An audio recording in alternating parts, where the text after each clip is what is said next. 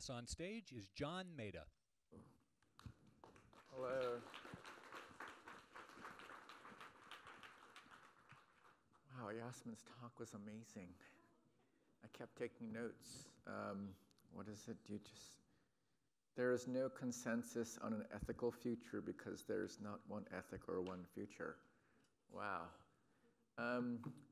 Sort of absorbing that because I'm here. And I don't know if I deserve to be here because there's so many new ideas out there. And I'm just trying to relearn a lot of things that I thought I knew, quite frankly. Most of my mentors are dead. That's not a dark thing, it's true. They're all gone, you know. Not to be sad or wistful, but it's a real thing for me. And one of my mentors died 2 years ago. He's the one who told me, he was very different, but when I was 42, I was invited to become president of Rhode Island School of Design. And this person, Mitz, his name is Mitz Kataoka. He was a professor at the UCLA. He was beloved. He worked with Nam June Pak and the Eames, and so he was a really interesting person. Never recognized for what he did, but he was a behind-the-scenes change agent. And he was always like a teenager for a reason I can tell you later. A little dark, but beautiful in the same way. Mitz called me up and said, "John, it's amazing. Got this big job. It's kind of early, you know that?"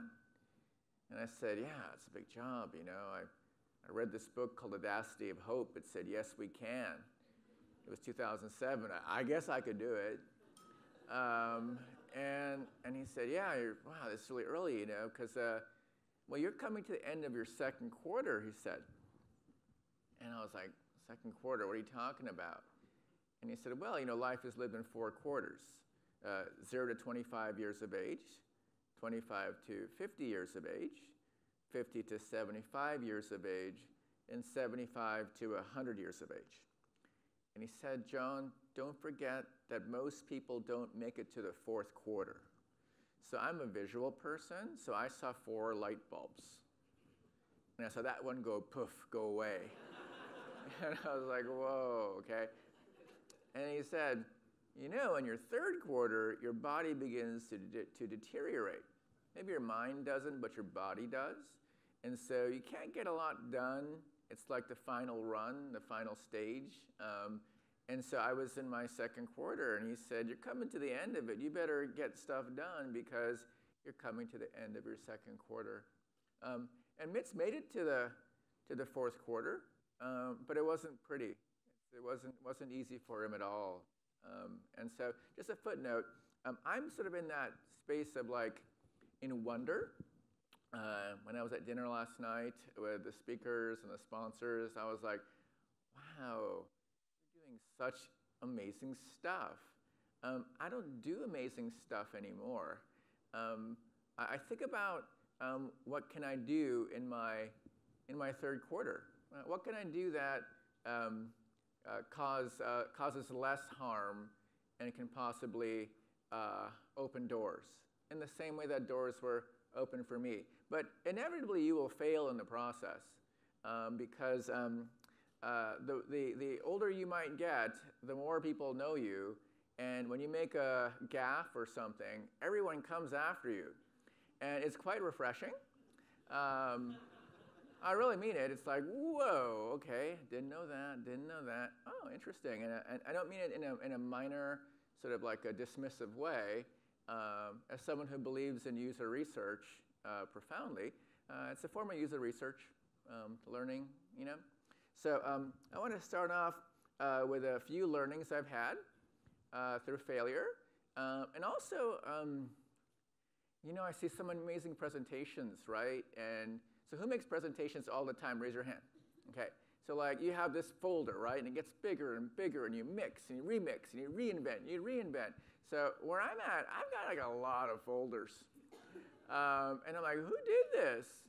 You know, like what was I thinking? So I kind of like page through to bring out things that I know that even when I made them, I don't know why I did it and they didn't make sense, but I'll stumble through that in the remaining time together. Does that sound okay as as a menu. And I also can disrupt this at any moment by, I have a phone number here you can call me at. Not call me would be pretty disruptive, but you can text me any question you have, and I don't want to be so, I don't want to believe that I have the answer to your question by just telling you something. So any moment, just send a text to that message in the upper screen, and I will try to answer it. I can't answer all questions online because I have work, so I apologize if someone asks me a question. But in this time we're together, maybe I can provide value in that process. Okay, so I was recently quoted with saying design doesn't matter in Fast Company. I have to tell you that I didn't expect this to happen.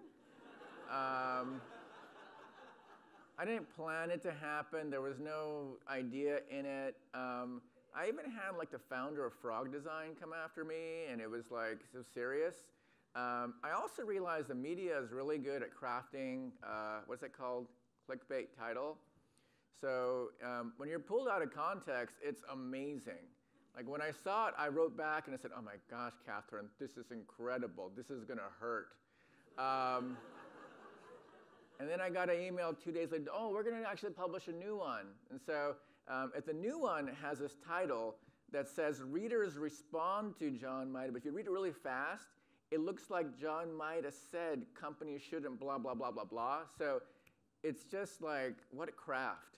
This isn't shade, by the way. This is respect for craft.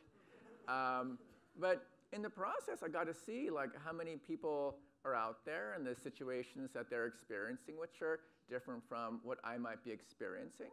I think a lot of people pointed out that I have a lot of privilege. I have a lot of authority because I earned it in different ways, and so I can say what I want to say, and I can say the wrong thing. And quite frankly, I can, and I'm cautious of that. At the same time, though, you don't know how you're going to be quoted. So in different periods of my life, I've not wanted to talk to the press because I'm not sure what's going to happen. But now, as I'm coming into my third quarter, you'll see me making a lot of mistakes, not intentionally, but to try to discover and understand. When I was president of Brown School of Design, you might know that I got a vote of no confidence. And this is actually not the first one. I had 5 moments when I was president of RISD. The city came after me. So many things happened to me because I arrived in 2008, the era of the global financial crisis. I did read Audacity of Hope 2007. It said, yes, we can. So I thought, yeah, I can do that. Got my MBA. I understand organizations. I can do this. And then the global financial crisis happens, and that's not in any manual for how to operate. I also learned how opinion can change about you when simple stories are crafted.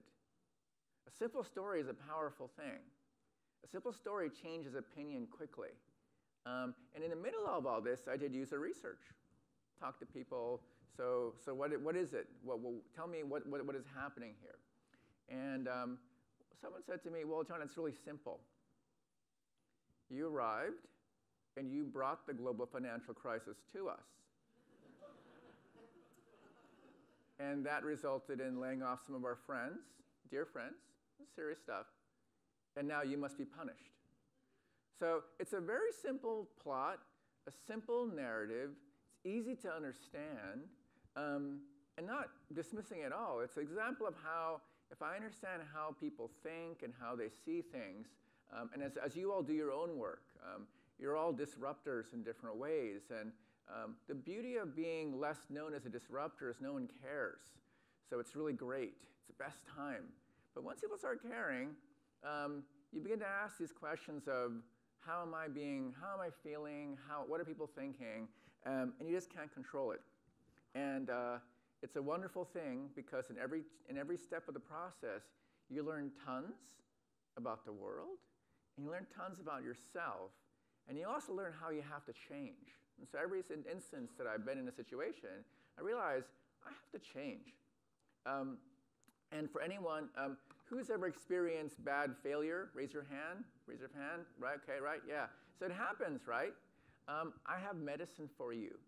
And as long as PBS exists, for the Americans, you know what PBS, but for non-Americans, it's It's public media, always under siege. But on pbs.org, there's a short essay written by a person named John W. Gardner called Self-Renewal, Personal Renewal. It's super useful. I recommend it to everyone who's failed miserably. I had a friend who was editor-in-chief of an important magazine for 16 years, and I kind of knew him but didn't really know him, but he just called me out of the blue and said, "Oh my gosh, I've been fired." And I said, "Well, read this essay." And 6 hours later, "I feel so much better, John." So it's something, if you ever stumble, just pick it up. It may not be relevant to you at the moment, but I find I read it maybe like good months, like once, in good periods, once a month, sometimes once a day. It's like a bone of chicken where I'm trying to eat, when you have for those vegans, sorry, but metaphor is meat, but it's like a little piece of meat, it's like, I didn't know that meat existed. So seriously, I find it really useful because you'll find that as someone who is trying to disrupt and change, you're actually an anomaly. You shouldn't do that. It's not normal. It's actually sort of it's outside the curve. So if you choose to do that, you know how you set up the software and you click the end user license agreement? So you've clicked the end user license agreement to have a different kind of life. But it is a privileged life. It's a good one. Let me check my messages. No one there so far. Okay. And if you have questions anytime during the day, this expires in 24 hours, so I'll try to get back to you. Okay.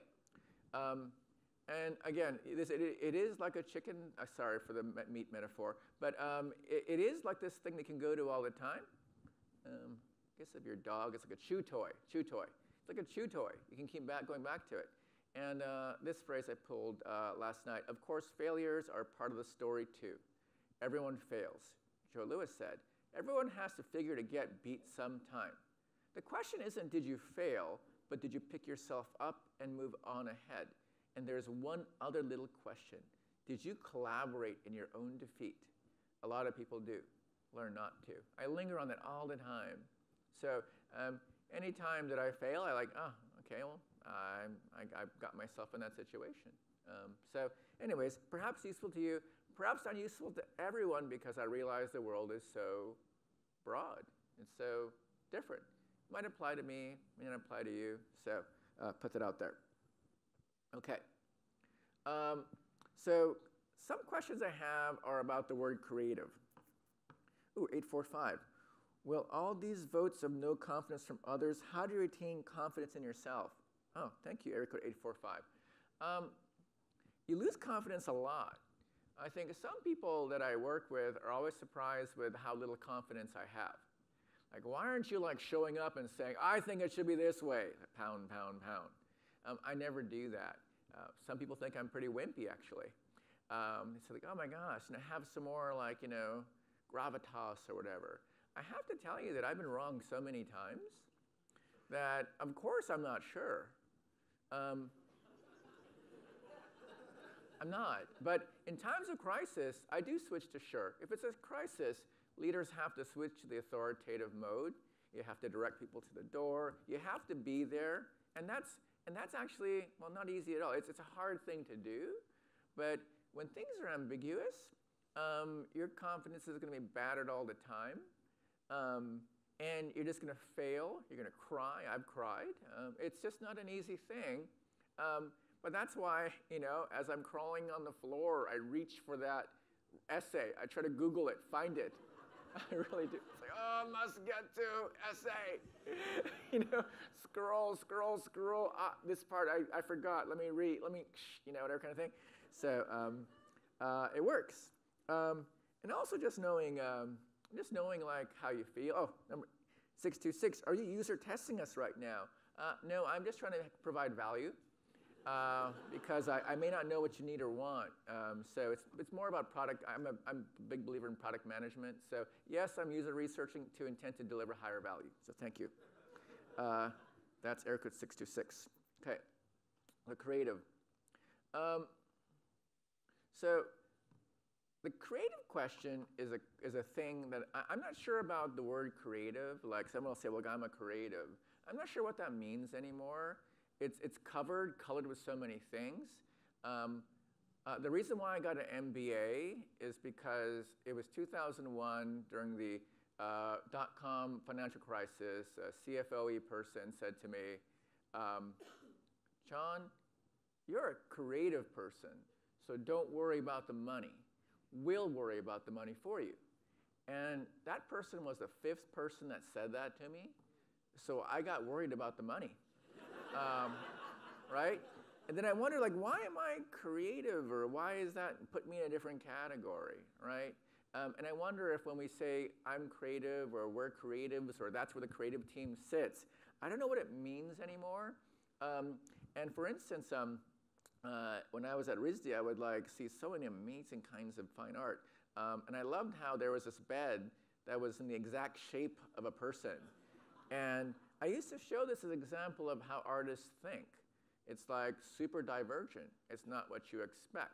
You know, there isn't a mattress that's sold like that, but an artist would normally think of that. That just makes so much sense.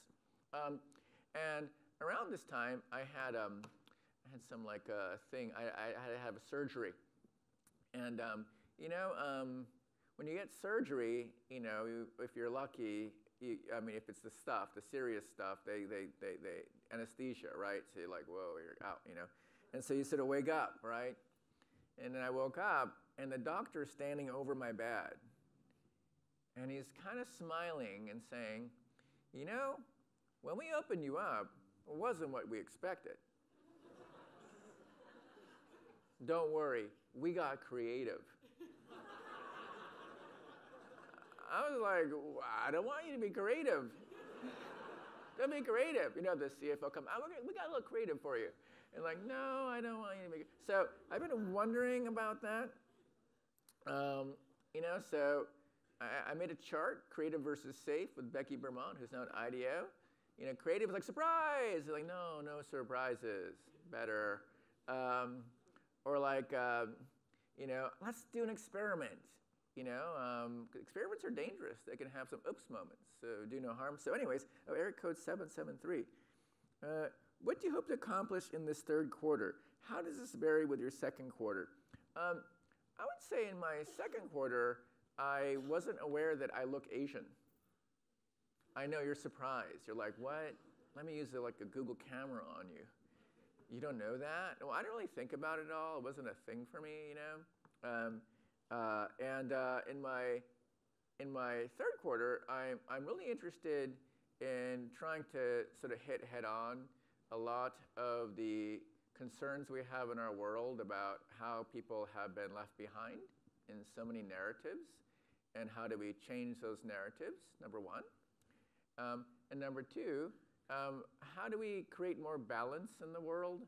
How do we move it more towards an equitable world to create higher quality? That's the reason that I find so interesting. Looking at Yasmin's career, it's like you've covered everything, right? And so every kind of thing you add in, it's like, whoa, new kind of stew. I find that organizations, companies of all sizes are not doing the diligence around including all voices at the very top. And it's just stunting growth and opportunity for the world. So for me, that's a concern that I have in my 3rd quarter is with my last remaining years, I want to make a dent in there. You can be guaranteed I'm going to be misquoted with different things, maybe for good reason, for people to sort of see things, and for me to also get more awakened by things. But 3rd quarter is all about realizing, whoa, I have a super privilege because I'm what I call a type O minority. I know. I can go everywhere. I can hang out with people of any background, of any level, of any skin tone, of any gender orientation or not, and I'm okay. I'm like type O blood. I can go anywhere. And because I have that privilege, I want to use it to connect more dots across. So that's where I'm high-centered around. Is it creative? I think so. Is it safe? Definitely safe, but I think the world's safety will probably depend upon this kind of thinking. But it's unsafe because you enter conversations that you're not sure how to deal with. So that's where I'm at. I have 15 seconds left. So, in summary, this idea of being T-shaped, you hear it a lot. I think it's really important. I think all of you are super T-shaped. I just want to emphasize that, be proud of it. Be proud that you don't fit anywhere, because your role may be the role to unify different communities. Thank you very much. I'm on time.